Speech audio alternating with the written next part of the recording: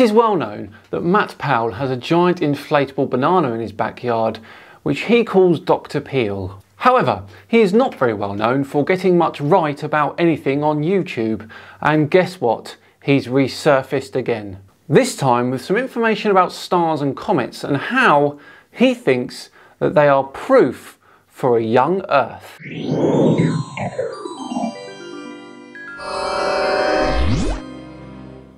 Hello all and welcome along to another episode of Tinfoil Tuesday with me, Simon Dan. Thank you very much for joining me. Before we begin today, a quick thank you to the sponsors of today's video, Raycon. Raycon is disrupting the electronics industry by making great sound for everyone. Their wireless earbuds start at about half the price of other premium audio brands. Co-founded by Ray J, celebrities like Mike Tyson are obsessed with Raycons. Raycon earbuds give you 6 hours of playtime, seamless Bluetooth pairing, more bass and a more compact design for a comfortable, noise-isolating fit. I regularly use mine to listen to the radio whilst trying to do those odd jobs in the garden, or at least when I'm pretending to do those odd jobs. Raycon offers their wireless earbuds in a range of fun colours and patterns with a variety of fit options and no dangling wires or stems. Plus they have a free 45-day return policy. Click the link in the description box or go to buyraycon.com/simondan to get 15% off your first purchase of Raycons. Right, back to today's video where Matt Powell and Dr. Peel are going to break down comets and stars and tell us all why they're proof of a young Earth. Away you go, guys. Hey guys, this is Matt Powell. So one of the things that people point to oftentimes for proof of evolution is actually the solar system. And they'll say that the solar system proves that the Earth is 4.5 billion years old. I don't know if we would use the solar system itself. The solar system and by extension the Earth are pretty much the same age as they formed together, but I kind of get what you're saying. But what I find interesting is if you actually look at the solar system and comets and stars in particular, you'll actually see that this idea that it's 4.5 billion years old is just completely bogus. Comets and stars in the solar system? You mean the one star? Yes, there are a lot of comets, almost 5,000 known ones. However, there could be as much as 1 trillion comets in the Oort cloud, which sits right at the edge of our solar system. It's just complete nonsense. And the reason that we know that is because stars actually die. They blow up about 1 per 25 years per galaxy. It's actually closer now to about 1 star explosion every 100 years in the Milky Way. Now that value may be or may not be higher in other galaxies. But we must remember that supernovae are the death throes of only high mass stars. Now the Sun is not a high mass star, so it won't die in this fashion. A lot of stars like the Sun will just eject their outer layers in what we call a planetary nebula, and what will remain is a small, very tiny and very dense white dwarf in the middle. So we actually only find about 200 dead stars in our galaxy. And so what that proves is that our galaxy, the Milky Way, is less than 10,000 years old. Well, no, because as I said, we don't know of all of the dead stars in our galaxy.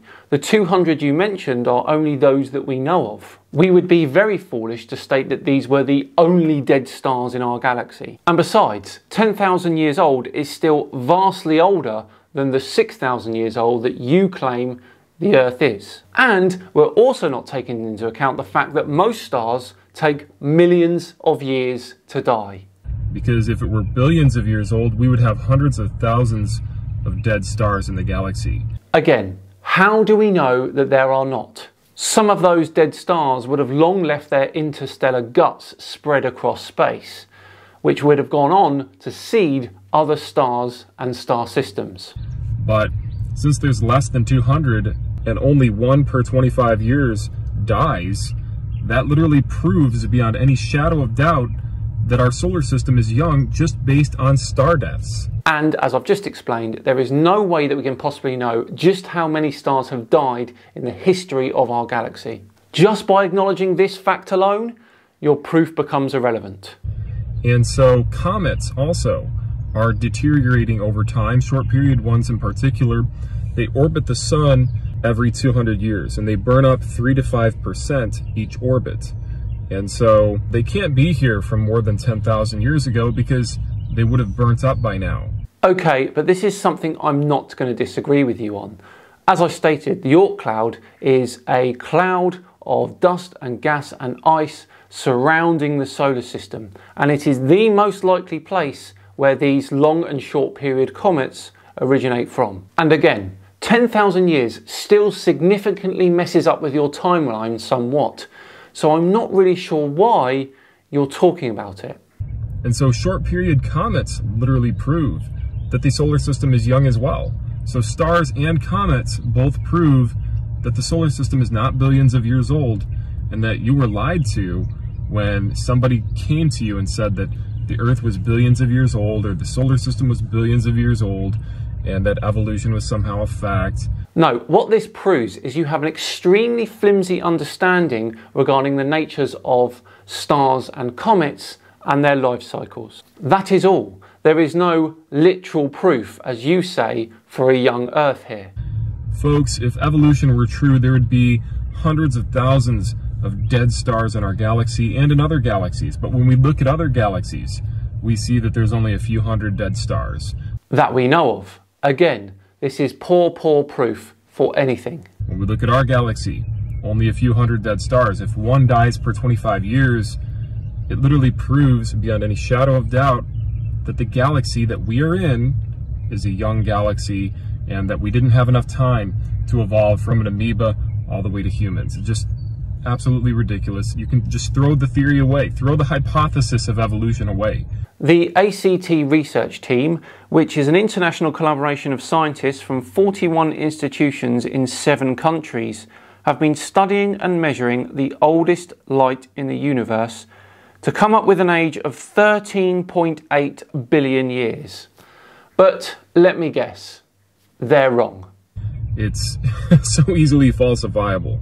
Now, the way that evolutionists will actually try to fix this problem is through what's known as the Oort cloud. They think that there's some Oort cloud that is literally spiraling new comets into our galaxy right now as we speak. And the craziest thing is, if you actually type in on Google Oort cloud evidence, the first thing that pops up is that there is no evidence that the Oort cloud exists. Okay, let's try this. Right, I've typed in Oort cloud evidence, and the first thing that comes up is this. There are several points of evidence that the Oort cloud exists, though it is indeed still a hypothesis and lacks direct observation. That kind of flies in the face of what you're trying to say here, Matt, doesn't it? So they believe things without evidence. Evolution is a position that is defended against all reason and held to in spite of all reason. They don't care what the facts are, folks. You bring these things up to them, and they'll just say, oh, well, the Oort cloud is spiraling new comets, so the ones that deteriorate, that's okay because we've got new ones coming in. Which is kind of what I said, to be fair, but it doesn't mean I'm wrong. There is indeed indirect observational evidence that the Oort cloud exists and that it is the location of these short and long period comets. They don't even have an answer for the star problem. They don't have the answers. You know, so why? But it's funny because these are the people that want to tell you that the Bible has errors in it and there's no evidence for the Bible. And they complain to me all the time. They beg me in the comment section, Matt, we need evidence, Matt. Please give us evidence and answers. Why don't you turn the mirror on yourself? I don't really like looking at myself, Matt, but thank you. Anyway, I did address your ridiculous star evidence as just that, ridiculous. There's no evidence for the Oort cloud according to the scientists that are out there that even invented it. Dr. Oort, the man who invented it, literally knew there was no Oort cloud. He just made it up. He just made it up out of thin air, and people talk about it like it's a fact, like it's really out there, but there's no evidence for it. Jan Oort was actually quite instrumental in figuring out that the Sun was not the centre of the Milky Way, and as his name suggests, proposed the existence of the Oort cloud. I don't think he doubted it at all. It's a position that's impossible to defend, honestly. God bless, guys. Well, I've just defended it without too much trouble. You can't keep repeating your arguments over and over and over and ignoring all of the rebuttals just because you think it's good evidence still. I mean, it's not like we have evidence for the fact that you've got a giant inflatable banana in your backyard which you call Dr. Peel. He could be called Councillor Split for all we know.